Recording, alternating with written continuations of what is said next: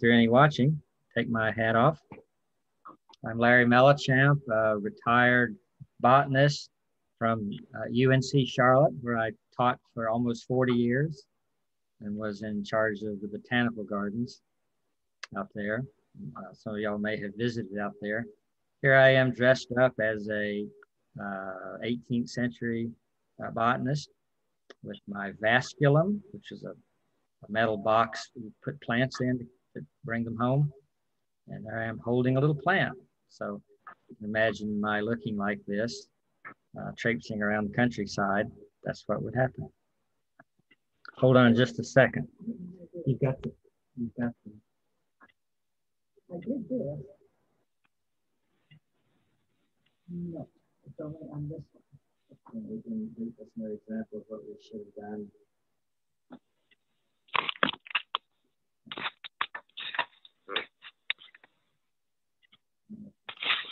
You still hear me all right? Yes.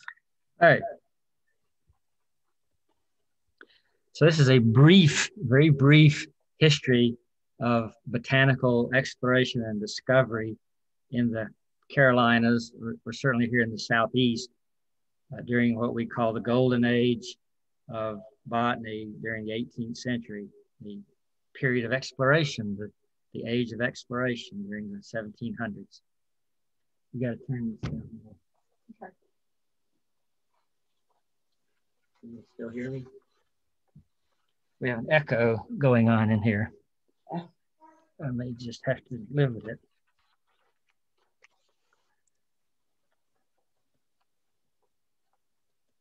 Okay. This talk is dedicated to an ancestor of mine, Dr. Joseph Mellichamp, who died in 1903. He lived down in Bluffton, South Carolina, which is the last little town down the coast. And he was a trained physician, a doctor, and an amateur botanist. And along with other famous people of the time, the families, the Ravenels, the Porchets, and others, was one of the well-known amateur botanists of South Carolina. There were a lot of botanists in South Carolina. They were part of the intellectual group out of Charleston during the 16, 17, 1800s. Dr. Mellichamp was buried at a little church down there outside Bluffton. I've been to his gravesite, and there's a street named for him in Bluffton, South Carolina. Been there too. And he's especially famous for having discovered our native needle palm, which is a fabulous plant that its northernmost locations are in and around Bluffton. And he's more famous for having studied carnivorous pitcher plants, which live in the swamplands, the pitcher plant bogs down there. So he studied the hooded pitcher plant in the late 1800s. So imagine the world around 1492. This is certainly not a map of the world in 1492, but it puts you in the mood of thinking about the world back then, which was viewed as a little different than it is today. And we asked, where did Europe, civilized Europe, get its exotic products? Here's a map a little more like 1492. This is actually labeled as being 1492, probably a little bit after that, after Columbus. Columbus had to come back and tell what all was over there. So this map is a little more like that age. But here's a little more recognizable map. So during that period after 1490, before and immediately after 1492, European got most of its exotic products from the Far East. They came from China via the Silk Road overland with caravans, or they came from India via the Persian region, Saudi Arabia and the Mideastern Persians. They were the middlemen. So, or they came by long boat voyage, usually by the Dutch, coming from Southeast Asia, around the Cape of Good Horn of Africa and up to Europe. So all of the products came from the Far East, and many of them came through the Persian area and exacted high prices. So European was paying high prices for these exotic spices and silks and other products from the Far East. That was part of Columbus's impetus. So after Columbus, the world changed. It's probably the most important change in the world, as far as we're concerned. After Columbus, there was more direct routes to the New World. Columbus was looking for a route to India. Of course, he ran into North America. Down here and right here specifically is where Columbus first landed. So after Columbus, more and more products came from the New World, from the colonies and from other countries. So that's a little bit of background on where I'll be coming from here. Sugarcane, I'm going to talk a little bit about the earliest products that were not native to North America, but were from the New World, just a little bit. So sugarcane was one of the first commodities to come out of the New World, not long after Columbus. One of the first things they took over to the tropical islands that Columbus discovered was sugarcane. And of course, it was native labor and slave labor that worked the sugarcane. And the point of sugarcane was Europeans wanted the sugar, but even perhaps more, they wanted the rum made from molasses that was made from sugarcane. I think that's been the history of the world, is where do we get our alcohol?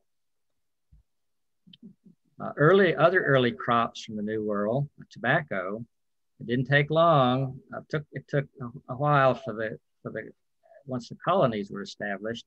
It wasn't long after 1607 that tobacco became a crop exported from the New World, because everybody who came over here became addicted to tobacco. So they needed to have it to take back to Europe. Other famous early crops, not from North America, but from Mexico, was cacao or cocoa, or processed into chocolate. So chocolate became a great beverage along with coffee and tea in Europe eventually, as having come from the New World. So chocolate drink came from the New World, coffee came from Africa, and tea came from the Far East. So there are three caffeinated beverages, one from each zone of the world. Vanilla also came from the New World, from Mexico. It was used by the Aztecs to flavor the chocolate and make it palatable to drink, because raw cocoa is pretty bitter. And so vanilla is one of the great New World spices, along with allspice from Jamaica and chili peppers from Mexico. So those are the three New World spices: vanilla, allspice, and chili peppers.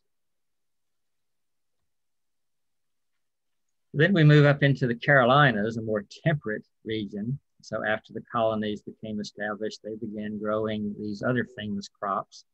So they grew corn, which would have been known as Indian corn. It was colored corn, along with squashes and beans, were the three New World crops. So these were native to North America. The other crops cultivated in the Carolinas, cotton, this came from Africa, and Carolina rice, possibly also came from Africa or the Far East.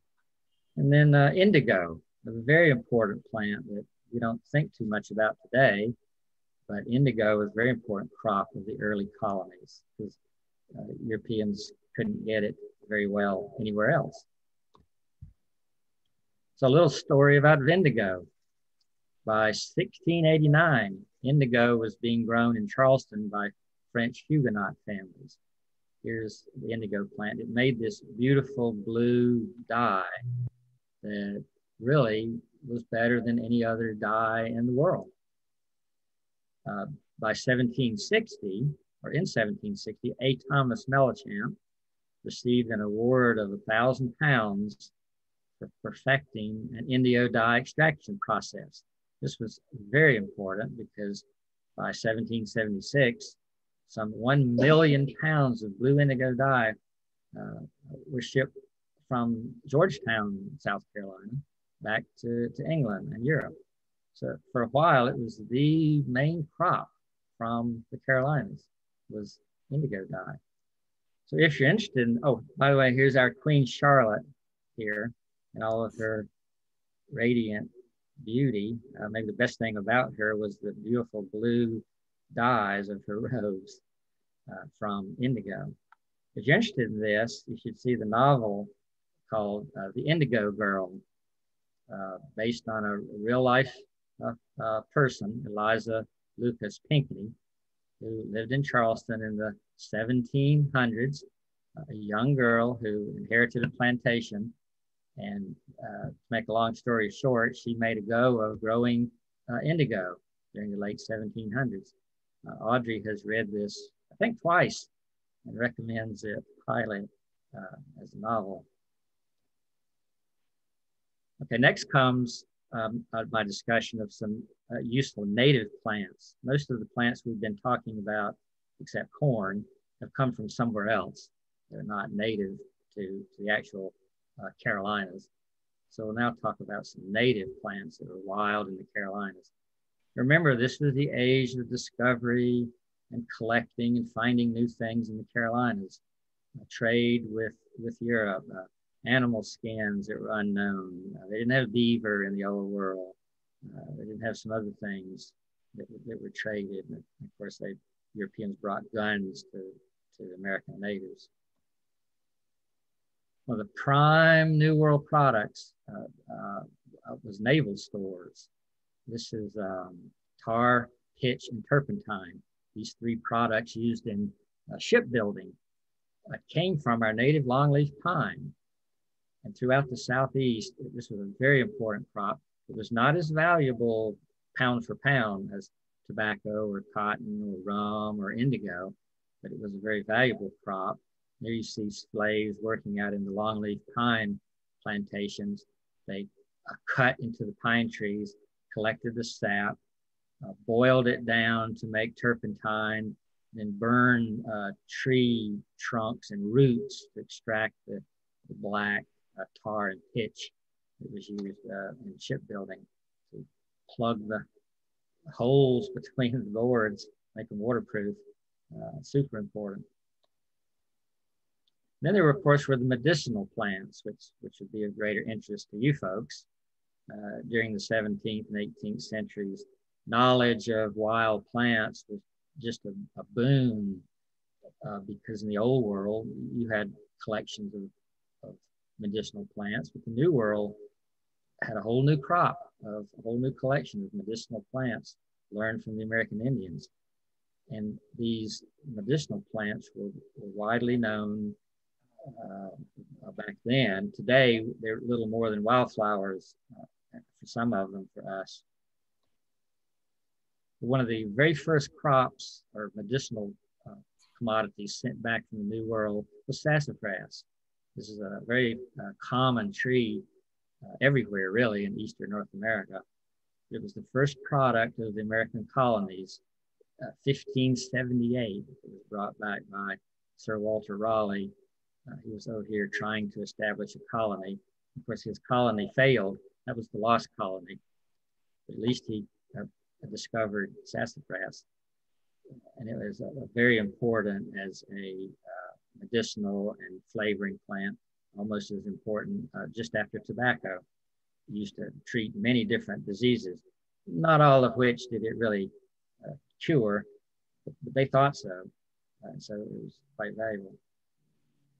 Here's sassafras for those of you interested. If you ever wanted to grow sassafras, there's beautiful fall color, but it forms a colony. This is one sassafras plant that has formed a colony or a clone over many, many years, and probably nothing much grows in there except the sassafras itself. It was the roots that were used, maybe the bark, especially the bark of the roots, and it made a sassafras tea, and it was dried to make a concoction that probably had some medicinal properties, but it was, it was not the magic that they thought it was. We realize it's not quite that magical, but it still has active ingredients.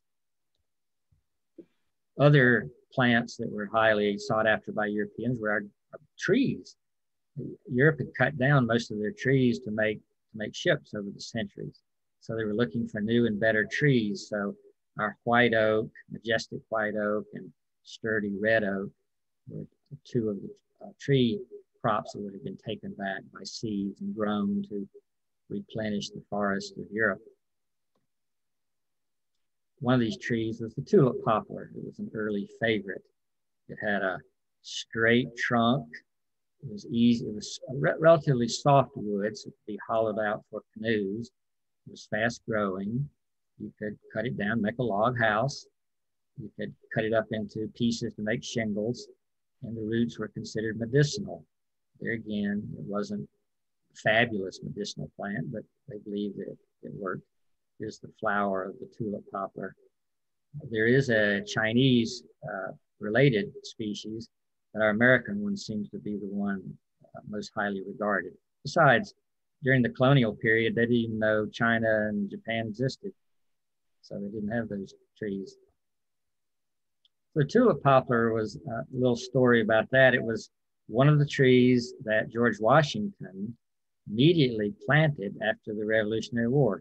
As the story goes, he got rid of all his European plants, his English hollies and yews, and boxwoods, and all the other things that were English, and started planting American plants, white pine, our native oaks, and especially tulip poplars. So here's Mount Vernon with its tulip poplars.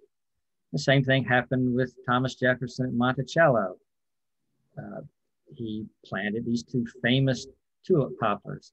He planted about 1800. They're still there, along with other trees that he planted. So if you ever go to Monticello, celebrate the 200-year-old trees. And even today, if you had a little cottage up in the mountains of North Carolina, you might plant tulip poplars to be in scale with your cottage.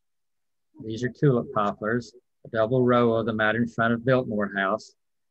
Biltmore House was completed in 1895, so these would have been planted then. And these are new ones that were replaced about 20 years ago. They cut down the 100-year-old trees that were beginning to age out and planted new tulip poplars there. So it's a very famous plant. Do not plant one in your small yard. They get way too big for a normal home. But if your home is big enough, they'll fit in your front lawn.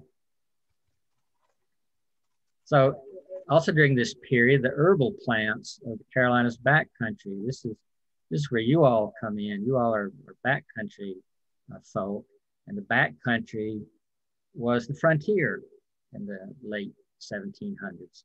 So here's a little map. This map is out of Kay Moss and Suzanne Simmons' newest book, Curious Garden of Herbs. This shows the backcountry. And so here we are right there, I guess, in Charlotte. And her book enumerates many, many plants that would have been brought over from the old world, grown in gardens. And some native plants would have been also commonly used. Now, choose as one example, the sassafras. She shows the ladies show this sassafras picture in their book because it was so important. And back during the 1700s, and you all are more well of this than I am, folks used a lot of the books of the day, herbals, catalogs, encyclopedias, list of plants to find out what things might have been useful. So this picture came out of I don't know if you can read it, but a late 1700s book of herbal plants from the New World. So I went through Kay Moss and Suzanne Simmons' book and just picked out all of the native plants of the Carolinas that she lists that were used as herbal remedies. And as you go down this list, there's quite a few. Violets, Jerusalem artichoke, lamb's quarters, bee balm, certain plantains, pokeweed, very important as we'll see, yarrow, crabapple, dogwood, persimmon, redbud, sassafras, sumac, sweet shrub, and of course the nut trees, hickory, chestnut, black walnut, and especially muscadine grapes and some of the other grapes they tried to make wine out of. And as time went on, other plants were discovered from farther west, like the pecan, which comes from Texas. So this is a pretty good collection of new plants from the New World discovered by the colonists that took their place in the annals of history as useful herbal remedies. Some of which today you wouldn't consider them herbal remedies, but they did back then. Wildflowers from the colonial area are reminding you again that many of the plants today that we consider ornamental wildflowers for a little wildflower garden were used by Native Americans for their medicinal value. And the colonists adopted many of these wild plants and used them, but they may not have grown them in their herb gardens. They may have just gone out and collected them as they needed to from the wild. I imagine there were both men and especially women who, you can just see a backcountry housewife telling her husband, "Go out in the woods and collect me some bloodroot. I need to put some on Johnny's sore on his leg." You know, so these things would be acquired as needed.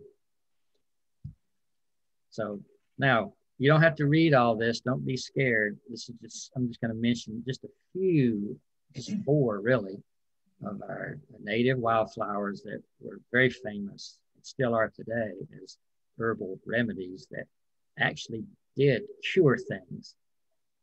Bloodroot was used by Americans and Europeans. Bloodroot occurs nowhere else other than Eastern North America. Ginseng does have a Chinese counterpart, but our American ginseng was highly valuable for its overall tonic as a booster of mental energy and physical functioning. And it was a plant always highly valuable. I believe Daniel Boone made extra money collecting ginseng back in his day. Golden seal, we'll see, very important plant even today to cure illnesses, and mayapple. These all have active ingredients in them that have effect on the human body. That many of them have been replaced by synthetic drugs, but in some cases, the wild plants are still used. Here's bloodroot. Bloodroot is an early harbinger of spring, if you will. Easy to grow. If you wanted any native plant to grow in your home garden, bloodroot would be one of the easiest ones to grow if you have a little shady place. Bloodroot with its red sap. Red sap was used to treat skin cancers and face paint and other things. And of course, you can buy it as an extract. It's been used in toothpaste. It has an antibacterial action, but it's not a mainstream plant, but it's a useful plant. Ginseng, the most famous of all time, I suppose. The ginseng plant grows in almost every county east of the Mississippi, from north to south. Very distinctive pattern of leaves. Each leaf is kind of wide and fat like this. And it's usually recognized in the fall when the berries turn red. And it's its roots that are the edible part. If you're a sang collector, you go out in the fall looking for the red berries, you dig up the plant, take the root and drop the berries back in the hole so that you sort of replant your valuable crop. And that's how it perpetuates. And good sang hunters always do that. They don't want to over collect, so they always replant the seeds. So here's some folks, a lot of people who make a lot of money collecting and growing ginseng. So here's some folks who, with some of their ginseng plants. And I guess ginseng is considered valuable because each root looks like a little person. It can have legs and arms and a head, and folks thought that because it looked like a little person, it must be really good for curing the whole body. So that's why ginseng is so valuable. It doesn't really, it's not magical, but some people think it is. Here's the whole plant, there's the roots. It takes several years to grow a big root like this. So these would be very valuable. Each of these plants might fetch $100 fresh. Golden seal. I love this plant, have a whole backyard full of it. If anybody wants some. The flowers last 2 or 3 days only. They're cute when they come up. The leaves get large like a dinner plate, fill in, look good in the summertime. It has a little red berry on it.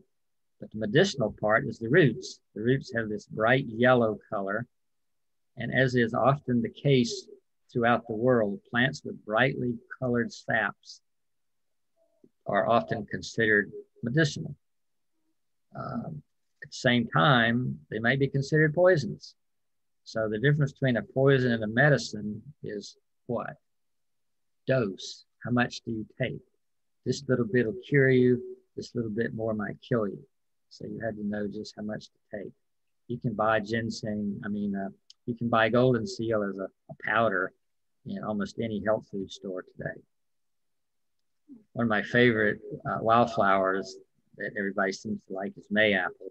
So many folks grew up near a creek or a stream or a bottomland where mayapple grows abundantly. This is a turtle's eye view of mayapple flower. They grow underneath the leaves. There's one big flower there. So people like mayapple. It forms a colony. Here's mayapple growing down in a floodplain. And here's one of the plants. In late summer, it makes its fruit called an apple, mayapple. That's the only part of the plant that's edible in an everyday sense. You can collect those when they turn ripe and make pies or other things with them. They're kind of fruity, but you want to be careful how you eat the other parts of the plant. This is the underground root that grows, and this would have been the part that would be collected, and it would be dried and mixed. This pile of trash here is a prescription. It's a mixture of dried roots and bark, and I do not know what it really represents, but there's the mayapple root in there. And this would be boiled probably to make a tincture, or it might be soaked. I don't know all the different ways it might have been used, but here's an old product package of where mayapple was sold for various and sundry things that it helped you with. But dosage is all important, and as a cathartic would have been the thing. A lot of these plants are almost poisonous. They're used as laxatives and cathartics. I wouldn't take them, but I guess people did when they didn't have anything else. Also, our common plants, some of our wildflowers, they got their names based on the so-called doctrine of signatures, which is an ancient belief that God put every plant here with a medicinal use, and he gave clues as to what the use was by looking at some part of the plant. So this little plant here called hepatica, or liverwort, the lobed, blotched leaves looked like a human liver. And so it was used for liver ailments. The toothwort in the mustard family has toothed leaves, so it must be good for teeth ailments. And the bleeding heart, where the flower is shaped like a heart, must be good for heart ailments. None of those cures has shown to be true, but still, people use them. And two things. The worst thing is it didn't kill you. You used them in small quantities, so it didn't kill you. And probably, in my opinion, based on nothing other than my opinion, is that taking some of these wild plants at least gave you vitamins and minerals that you might be missing in your diet. So a little bit of these things could have been the difference between good health and poor health for some of the early colonists who didn't have one-a-day vitamins and supplements and things you could take if you were having problems. So I think they were a good thing. Here's some other wildflowers that had medicinal names. Before they had what we consider their wildflower names, they were medicinal. So pleurisy root, we now call it orange butterfly weed.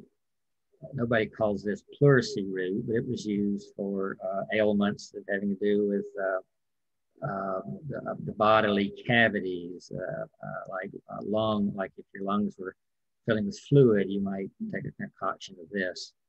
We now know it as the plant for monarch butterflies. Kidney root. Who uses Joe Pye reed for kidney ailments? Probably nobody. So we call it Joe Pye reed. Joe Pye was a famous Indian physician. And the use of the word weed, weed should not be viewed as a four-letter word. Weed is an okay thing.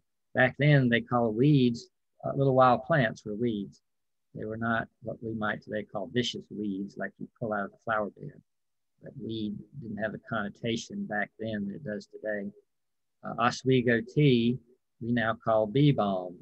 Very few people make tea out of it, although they certainly could, but it was very important back then.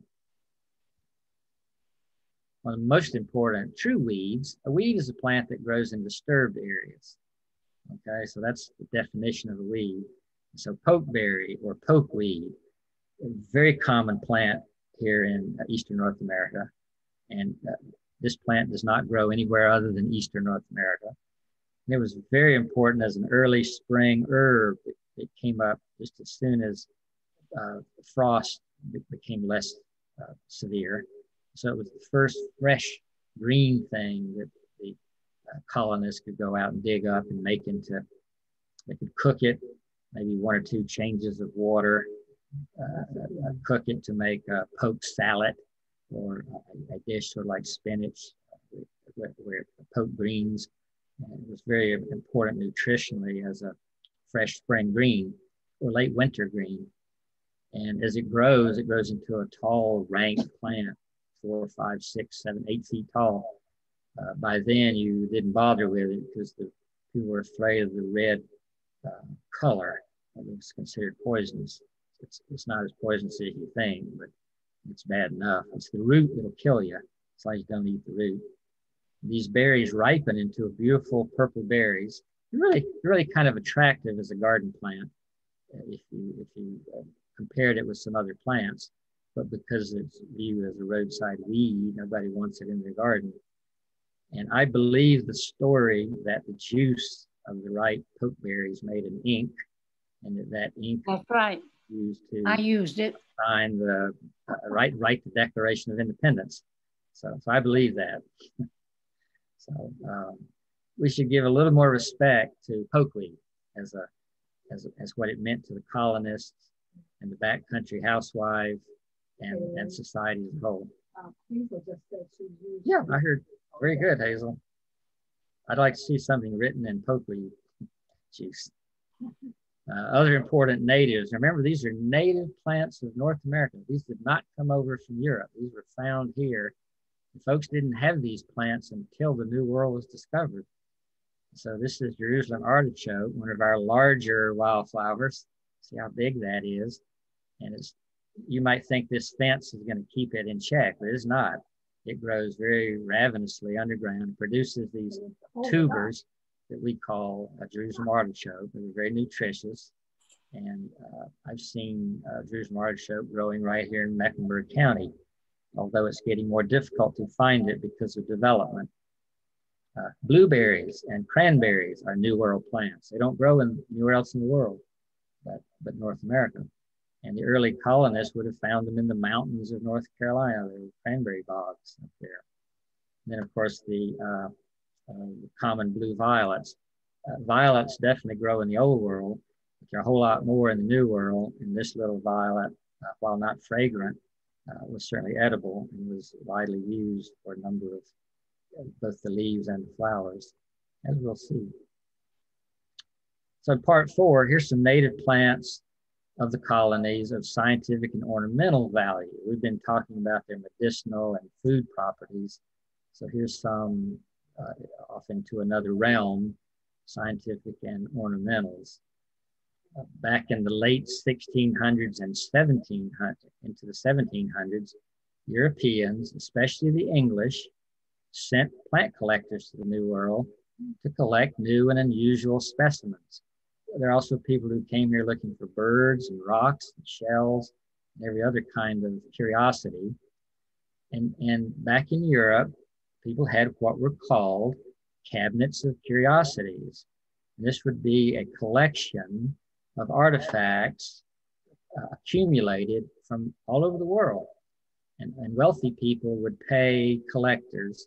You know, you might get 100 pounds from each of 15 people. And this would be enough to send you off on a 1-month collecting trip somewhere. And that person would collect anything and everything and bring it back. And they would give representative specimens to their patrons who helped sponsor the trip. And so there would be plants and there would be insects and minerals, and this is coral and paintings and just all kinds of things, these cabinets of curiosities from around the world. This is a kind of a modern collection. It's not really in a cabinet. By the way, these cabinets could almost be rooms, whole rooms, like you might have a hunter have a room of trophy heads of animals he had shot. Folks who didn't do that would have rooms full of artifacts around the world, plants, animals, minerals, shells. So here's a modern collection of artifacts. Here's some pressed, these are actual fern specimens. The leaves are pressed and framed.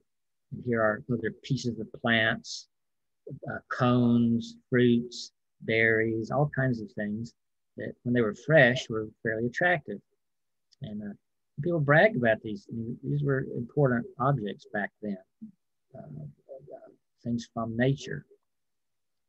I love this picture from the 1750s, a group of learned men of their day. This could have been in the 1600s, who had gathered together. This is at a famous botanical garden, the Chelsea Physic Garden that I'll mention in a minute. They would get together occasionally to talk about the new plants that had been discovered.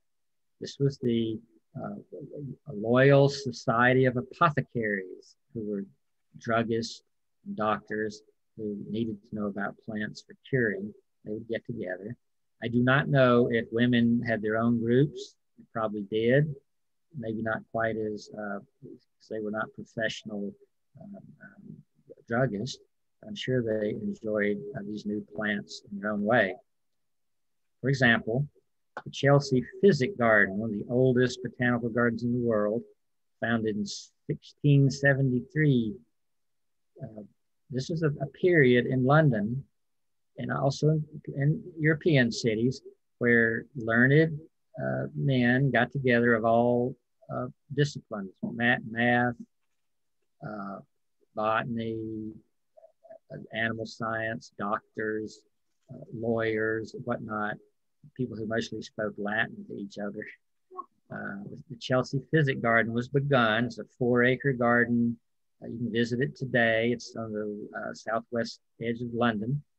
This is where all the new plants were being grown, that were being brought in from all travels around the world to be grown and studied.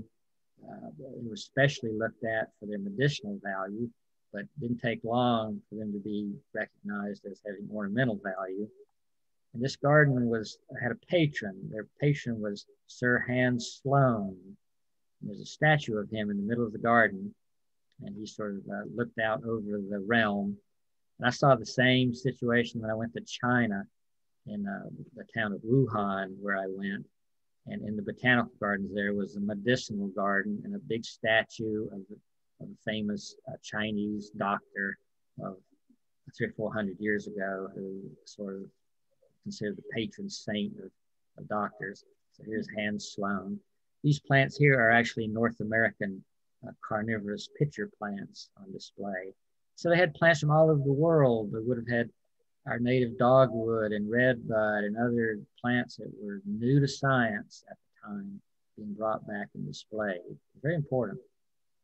So here's some of these native trees: dogwood, redbud. These are thought to have some medicinal properties, but they were more ornamental than medicinal. In this case, redbud was well known. The flowers were edible to put in salads. See the redbud flowers, and also the common blue violet here. This is a salad that I think Audrey made this 3 or 5 years ago. And I went out and collected the redbud and the violets, and there's eggs and lettuce and other goodies, wild asparagus up here. So these things were very popular back then. How many people do you know that put redbud flowers in salads? But we ought to bring that back, that practice. Along this same time, late 1600s into the 1700s, the other botanical gardens around Europe, a big botanical garden in Paris, the Royal Botanical Gardens in Paris, also receiving plants from the New World. And here's this famous tree there. It's considered the oldest tree in Paris. It's a black locust. It's from North America. And so my point here, American plants, for various reasons, medicinal, edible, ornamental, scientific, are highly regarded among the educated folks of England and Europe, and their botanical gardens reflected this, and them growing them and studying them and enjoying them. So the Carolinas, they were botanically unique. You can't separate North and South Carolina. There's no natural boundary. Here's the Savannah River that separates Georgia, and the soil types change when you go into Virginia. But the Carolinas were considered a unit, and they were part of the Lords Proprietors grants that the king gave to his wealthy supporters back in the 1600s. And so here, this was Virginia. It started on the coast and went well inland. Same thing with North Carolina. These little blocks of land given to I think there were about 60 Lord Proprietors who received this land. Here's South Carolina, here's Georgia, down here would be Florida, north of there would be Canada. So between 1663 and on into the 1700s, these were the regions of the New World as seen by Europeans. You're either from Canada, Virginia, the Carolinas, Georgia, or Florida. That's all they knew in the early days. And there were famous travelers who came through this region. Of course, Charleston would have been the great southern city, port, where so many Europeans came. Its counterpart would have been Philadelphia in the north, the seat of government and learned societies and folks who got together to talk about the issues of the day. So I'm going to mention these 6 people. John Lawson sort of started out the century. He was an explorer. Mark Catesby was a painter. Carl Linnaeus was a botanist. The Bartrams were horticulturists. Andre Michaud was probably the most famous botanist who ever came to the New World. And we end the century with Lewis and Clark. So John Lawson, his famous book, A New Voyage to Carolina. This is the title. A New Voyage to Carolina, containing the exact description and natural history of that country, together with the present state thereof, in a journal of this is the title. That's a long title. By John Lawson, who was a surveyor. This was published in 1709, just before his death. So here's his route from Charleston up through South Carolina, North Carolina, and he was killed by native Indians up here. And his purpose was to describe the countryside and try to encourage European settlers to come over. And he was like a land agent. He was a real estate agent. So his book was like a pamphlet to encourage people. And he gave a lengthy account of the plants and animals like chestnut, oaks, hickories, pines, gums, berries, cherries. It was a great place to grow peaches, apples, quince, pears. He was trying to make this place look like the Garden of Eden. And so he showed some of the plants and animals of the Carolinas. So he was the first to publish accounts of this region for the purpose of showing it off, I guess, or explaining it.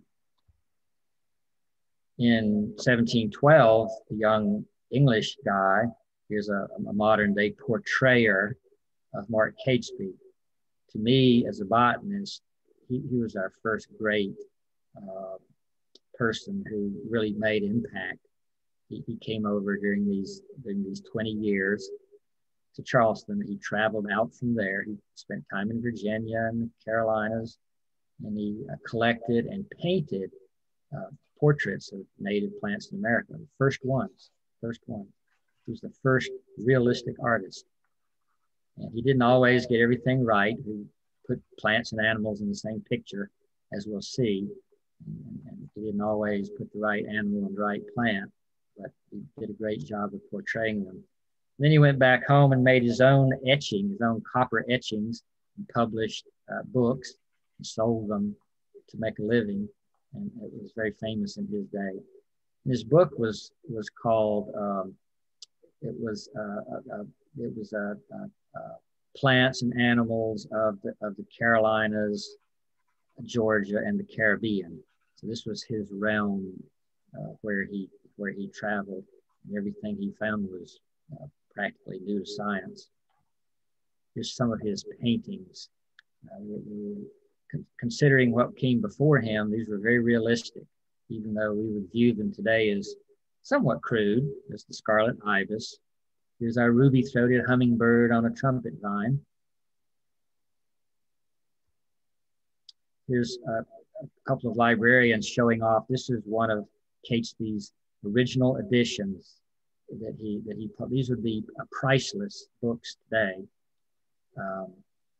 Antiquarian booksellers might get hold of one of these books, and they would tear out or cut out the plates of the paintings and sell them for $1,000. I tried to buy an actual plate once about 25 years ago, but I would have had to have mortgaged the car and the house, and just didn't have any pictures that I wanted. All the good ones had been sold. Where did you see this? This was at an antiquarian bookstore up in Philadelphia, just northwest of the city of Philadelphia. So if you got money, you can get these plates. So here's a ivory bill woodpecker on a willow oak. These, of course, are extinct now. So a lot of the birds that he saw, like the Carolina parakeet, this became extinct by 1900. And so, he saw plants and animals, mostly animals. I don't think any of his plants have gone extinct except one. So Carolina parakeet, which was very common back then. And here's a picture of this is a giant book, as we saw, and there would have been the etching, hand-colored etching, and over here in English and French, he described the plants and animals that he painted. And this was a big hit back in England and Europe. He painted, my favorite, of course, being a botanist who studied pitcher plants during my career.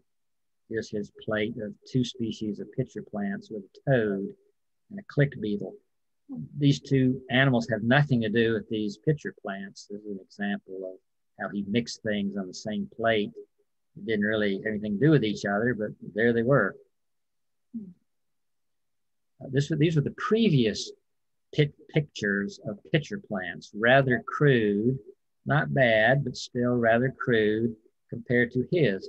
He was considered a great realistic painter of his day. So here are his pictures of pitcher plants, and here's a real pitcher plant, and you can tell pretty good how big it was, and with the hood here, and the pitcher plants have hollow leaves that catch insects, and they often have red veins. And so he captured that pretty well. And he wrote about them. His book was a natural history of the Carolinas, Georgia, Florida, and the Bahamas. And so, because I've studied pitcher plants, I can talk more about them than other kinds of plants. Pitcher plants attract flies and other insects, and they fall down into the tubes. and they're digested. So here's a tube cut open at the end of the growing season, and there are the dead insects down in there. And this was not known in Catesby's day. I mean, these are pictures I took. Catesby never painted this. He never knew that pitcher plants ate insects. In fact, it was more, his little tree frog sometimes seen in pitcher plants. Catesby wrote in his book that pitcher plants were created by God as a haven for frogs and other insects to seek refuge from the heat. I'm sure he experienced the heat of the Southeast. And it wasn't until 1885 when my ancestor, Joseph Mellichamp, studied pitcher plants that it became known that they were actually carnivorous, that they actually caught and digested insects. So we've learned a lot over the centuries. In the middle of the century, Carl Linnaeus, famous Swedish botanist, had published his famous book, Species Plantera, which means species of plants, where he had enumerated the known 10,000 plants that were known in his day. He thought he had a pretty good selection of the world's plants. Turns out there's more like 400,000 than just 10,000. But he was the first one to compile the names into books. And he was famous for inventing the two-part scientific name in his book, like the genus name plus the species epithet gives you a two-part scientific name. So the flowering dogwood here, its Latin name is Cornus florida, a two-part name. Cornus means dogwood and Florida means flowering. And that became its name based on the fact that it was published in Linnaeus's book. He published the names of 10,000 plants and animals of his day, which was the beginning of our scientific nomenclature. So that's why he was famous.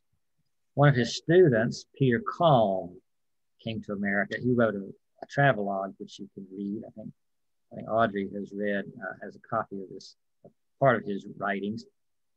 And as is often the case in the old days, when people traveled, not only did they talk about what they went there for, but they recorded folklore, what people did, farm life, ways of life, and all kinds of other curiosities that they saw. And that makes their writings very valuable. Peter Kalm's most famous discovery was the mountain laurel, which Linnaeus named after him, Kalmia or Kalmia. We wouldn't say Kalmia, we would say Kalmia. Latin name, Kalmia latifolia. One of our most unique plants. It grows nowhere else in the world except eastern North America, and especially up in the mountains. And here's its beautiful close-up of its flower. And it's unique in that its stamens, it has 10 stamens, and each stamen is bent over set like a mousetrap, stuck down in little notches in the petals, so that when the bee visits the flower to get nectar, she trips over these stamens and shakes pollen on her back. So here's a little video of questionable quality that Audrey and I made. Here we are tripping the stamens in the Kalmia flower. You can see each one springs over like a mousetrap and shakes pollen onto the bees. This is a great thing for you to do with children, your grandchildren, or even your grown children, even yourself. If you've never played with a mountain laurel flower, you need to do that this spring. See how they trip. One of the world's great plants came from the Carolinas. We also have more native azaleas, native wild azaleas in the Carolinas than anywhere else in eastern North America. There's 16 species in the Southeast. Not all of them occur in the Carolinas, but the majority. This is our pinkster bloom azalea that blooms in April. And here's the very famous flame azalea that are known as from the mountains. It became world famous when it was discovered and taken to Europe. And these wild azaleas, here you see yellow ones and white ones, pink ones. Those are the three main colors, are easily grown in a home garden, woodland setting. They bloom beautifully. And like I say, there's 16 species in the Southeast. all easily grown. Very few of these occur elsewhere in the world. There's a handful, but the great majority are in the southeastern United States. Another unique plant to our region in the east, sourwood, or lily of the valley tree. Here's the flowers. They look just like lily of the valley. They're in the, this is in the heath family. Lily of the valley is in the lily family. But here's the tree. They're very prominent up in the mountains. And in June, when they bloom, the bees love them, honeybees, and so they make sourwood honey. So that's one of the great products unique to Eastern North America, and is, has the same value as maple syrup or maple sugar, but especially maple syrup. You could trade these quart for quart for maple syrup.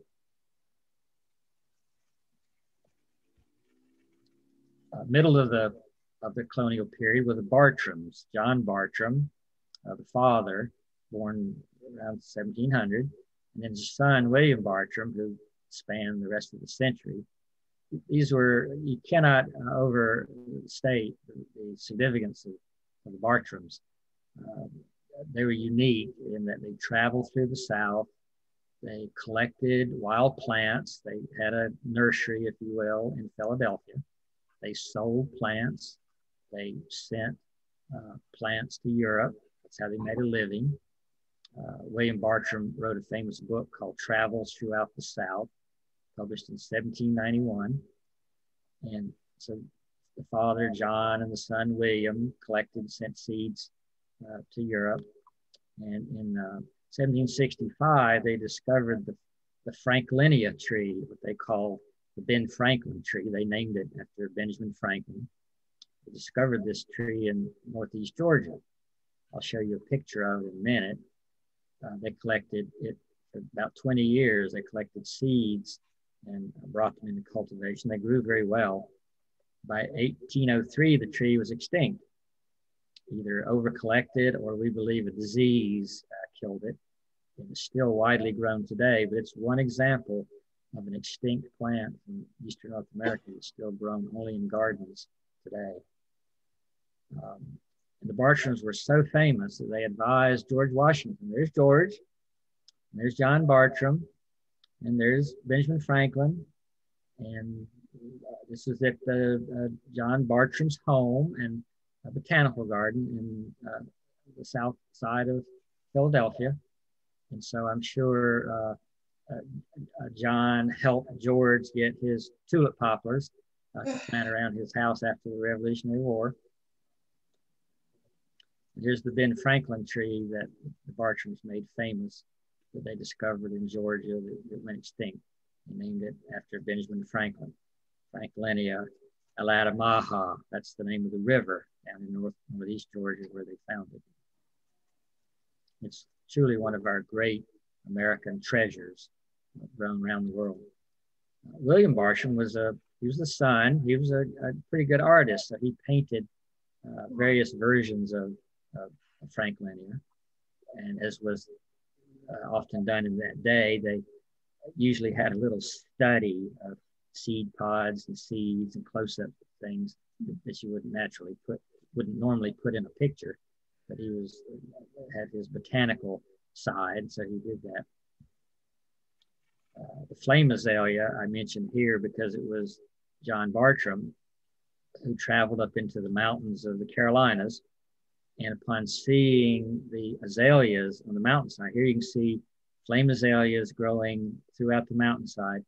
He said the mountains were aflame like fire from the orange azaleas. That's how they got the name flame azalea from John Bartram. Other unique plants to the Carolinas, they're curiosities. You wouldn't eat these. They might eat you. You wouldn't eat these. This is the famous Venus flytrap, which grows only in eastern North Carolina and adjacent South Carolina within about an 80-mile radius of Wilmington. And young William Bartram was sent to collect the first ones around 1760. near Wilmington. He found the first Venus flytraps in places that we stomp around now. Back in his day, it was all wilderness. He published the first illustration. So down here in this picture that he drew, published, of lotus, the Venus flytrap stuck down in the corner. A fairly accurate view of that, 1760. So I used to view the 1700s as kind of the dark ages of American history. And it didn't take me long as my botanical knowledge increased to now view the 1700s as the golden age instead of the dark ages. It was the golden age of botanical discovery and making things known to the world, and botanical art and writing. Oh, and there are two other species of plants named after presidents. Only two out of all the presidents. I don't know why, but only two plants got named after presidents. Twin leaf, a little wildflower I'll show you, named after Jeffersonia, and then a California desert palm named after George Washington. So here's Jeffersonia, twin leaf, growing in our front yard. Here's its twin leaf, looks like butterfly wings. The flower will last about 2 days if it doesn't rain. But it makes a cute little seed pod, and seeds come out in June. So that was named after Thomas Jefferson. And then here's the California desert palm, a majestic plant that grows in the mountains of California and around Palm Springs and over in adjacent Arizona, named after George Washington, Washingtonia filifera. So when President Washington was in Charlotte a few years ago, Audrey spoke to them about this issue. And she asked him what he thought of having a California plant named after him. And he was well known as an Eastern, Virginia person. He said he thought that was okay. It was a majestic plant. He thought it was worth bearing his name. And so he thought that was okay. So don't let that bother you that this plant was so far to the west. The last famous person was André Michaux. He came over in 1786. He was sent by the French government to collect trees and other plants, bring back to Europe. And he discovered more plants than any other botanist then or since. Over 250 new plants he discovered in the last 20 years of the decade.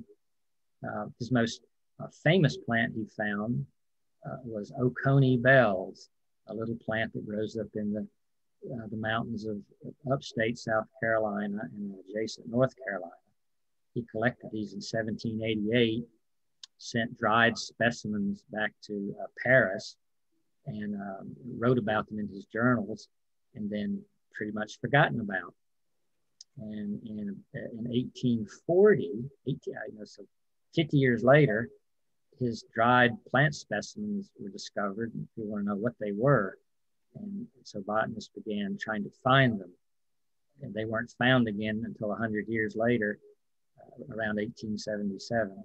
Here's the plant, Oconee bells, a small plant with shiny evergreen leaves, grows in the low mountains under rhododendrons in about 6 counties in western North and South Carolina.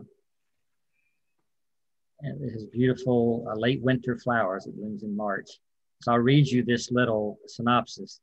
The story of this legendary plant abounds with ironies. Shortia, or Oconee bells, was discovered by a man who didn't name it. That would have been Michaux. Named for a man who never saw it. That would be Dr. Short. By someone who didn't know where to locate it, and was rediscovered by a young man who didn't know what it was 100 years later. So it is one of the most mysterious isn't the right word, but enigmatic plants ever discovered in Eastern North America. World famous. Here it is growing on the banks of a creek under rhododendrons. It forms a little evergreen ground cover. And it's difficult to grow here in Charlotte. It doesn't like our heat and dry. It grows up where it gets twice the rainfall as we get here. It's possible to grow it here, but not easily. And the last of the famous plants that MHA found was big leaf magnolia. He found it in Lincoln County, North Carolina, over near Spencer Mountain. There's a bird's eye view of Spencer Mountain. So every time you drive by Spencer Mountain on I-85, which is over here, think about big leaf magnolia. You can see some of the plants in the woods down here. There's one right there. And there's another one over here. So think about those, even though you may not be able to see them. Here's the leaf. The leaf is up to 40 inches long. And the flower is bigger than a dinner plate. It has the largest leaf of any plant in the world outside the tropics. Now, in the tropics, you get really big leaves. But other than palms, which don't really count because their leaves are highly divided, this is the largest simple undivided leaf in the world. And it's world famous. In the fall, it turns a moderate fall color. It has these cones of beautiful orange seeds that birds love. And here's a plant out in the gardens at UNC Charlotte.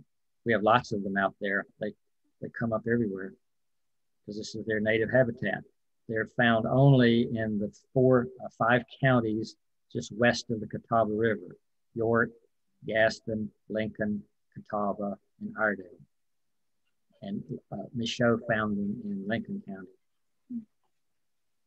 And in the fall, you can, the leaves are fun to go out and pick up. They're too big to rake. You have to gather them if you wanted to remove them from your yard. They're fun to bring inside, fun to play with. Big leaf magnolia.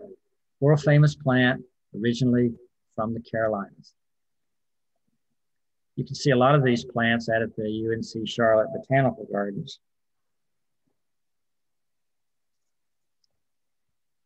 And finally, to end the century, I point out that attentions began to turn. Lewis and Clark headed west. People thought they knew everything about the East by 1800. And so President Jefferson wanted to know more about the West. So he sent Lewis and Clark. And of course, they discovered many things. One of the first plants they sent back, and the only one of theirs plants I'm going to mention, was the Osage orange. It does not grow naturally east of the Mississippi.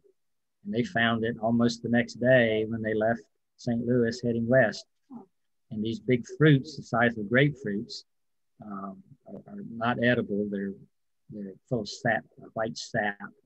But the tree makes a fast-growing tree. It has thorns. It was used as a living fence. Some of the oldest trees in Mecklenburg County are Osage orange. At least they were. Many have been destroyed. There's few left. There's some old ones at historic Rosedale, 200 years old. These trees have staying power. And so they were one of the first. Here again, the frontier kept moving to the west. And so this was one of the great new things that Lewis Clark sent back to Thomas Jefferson. By 1810, attentions had turned even further, and Japan became the new botanical frontier. Japan had been discovered. So all the botanists and explorers were rushing to Japan, kind of to do what they did in Eastern North America, see what they could find. And so many of our new plants in the early 1800s that are grown in gardens today came from Japan, Japanese maples especially, but camellias and hollies and boxwoods and many other plants that we take for granted now originally came from Japan, and they grow well here because our climate is very similar to Japan. So in summary, the Carolinas have long been a place of unique beauty and easy living. Long growing season, mild climate. These folks may not have spent the summer here without humidity. Maybe it wasn't so bad back then. Early on, it was famous for its crops, its herbs, its native people, the unique plants, especially medicinal plants. It was the Carolinas played a pivotal role in the early days because of Charleston being an important port, and many botanists living in South Carolina. And folks came over back then as they do today. looking for interesting plants, botanists, horticulturists, hobbyists, explorers looking for famous plants. So I want you all to be proud of the Carolinas and its botanical heritage as having been a center, a focal point really of early days of discoveries of useful things and unusual plants. If you're interested in these sorts of things, there's some great little books. There's a little book that mentions all of the people and all the plants, even more, of colonial days, Plants of Colonial Days by Raymond Taylor. This is a little book produced by Colonial Williamsburg. Our own Kay Moss, their Southern Folk Medicine, is a very nice book that tells about the way things were used in the late colonial period.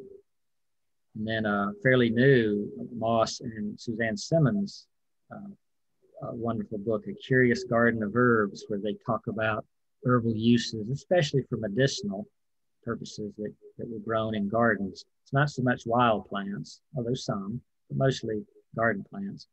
And then we just discovered this book, The Lost Book of Herbal Remedies by Nicole Applian. It's a fabulous book on great pictures of herbal uses of plants from the earliest days. And recipes. They both have recipes. And if you don't like the old, I know you'd like the old, but if you want to move into the modern, these two new books on native plants of the Southeast, written, co-authored by myself and Paula Gross. You might like these sorts of books to look through to see. This is where these early plants were used as garden plants. I probably don't mention a single herbal use in writing these books, but all about their ornamental beauty as native plants for the garden. So that's the end. Are there any questions? Valerie, you may have to field questions, or you can just turn everybody on and let them. Okay. Oh, who's your little friend? Or Jane, or whoever's, I don't know, he's a dog off the internet. He's raising his hand. Oh, okay. If y'all have any questions, you can raise your hands now. Well, Larry, I had no idea the big leaf magnolia, that leaf was so big. I just had no idea. They're huge. Amazing, amazing. I had one quick question for you. Okay. The pitcher plant, is there any connection to the what we call the Jack in the Pulpit? Because that kind of looks similar. No, that is 100% common misconception. When I talk to people about pitcher plants, and they say, "Oh, I have those in my backyard," and we go out and look, it's always Jack in the Pulpit. The Jack in the Pulpit structure that you might call a pitcher is actually the flowering structure. And in the true pitcher plants, it's strictly the leaf structure. Flowers don't really eat insects, and they grow in woodland sites. The true pitcher plants grow in open, sunny, wet bogs down the coast, and they catch and digest insects. They're not related at all, but they might look superficially similar. So did they come from somewhere else? No, pitcher plants are native. All of the 11 known pitcher plants are native here in the Southeast. And the Venus flytrap, native only to North Carolina. And so they're unique to the Southeast. The pitcher plants were not known in the colonial period, particularly as carnivorous plants, as I mentioned. It wasn't until the Victorian era of the late 1800s that pitcher plants became all the rage back in England. And many, many pitcher plants were imported from North America and grown and made into garden plants during that period as ornamentals. Mm-hmm. They come only from North America, southeastern North America. Any other questions? So I know there's a lot of, and that's just the tip of the iceberg. Anybody else have questions? There are many other native plants. This was just a wonderful program. Most famous ones. All right. Well, I enjoyed speaking to you ladies, and we'll see you again in person someday, I hope. Or I can take you on a tour of the UNCC gardens and show you some of these wild plants in person. We have everything I've mentioned growing out there in settings. That would be wonderful. So I'm going to try to log off here. Well, thank you, Larry. That sounds like it'd be a wonderful trip for us to take. Sure. All right, here I go.